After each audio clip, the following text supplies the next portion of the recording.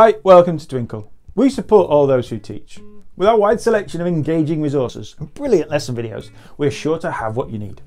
I'm Matt, and today we're going to take a look at this spelling test Key Stage 1 practice pack from the Twinkl website. This resource includes 10 different tests that use the first 100 high-frequency words for Year 1 and Year 2. High-frequency words are simply common words, those words that will appear very often in written texts. There are also answer sheets included so that your children can self or peer mark, and of course it makes your life much easier when marking.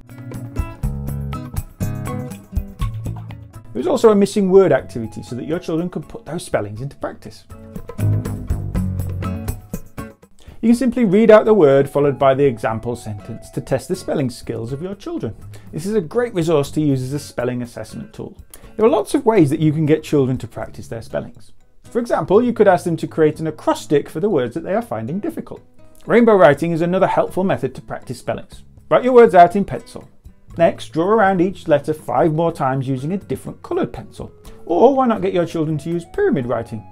Simply write each of your words out like a pyramid. Air writing is another great tool for practicing spellings. Write your words in the air with your finger.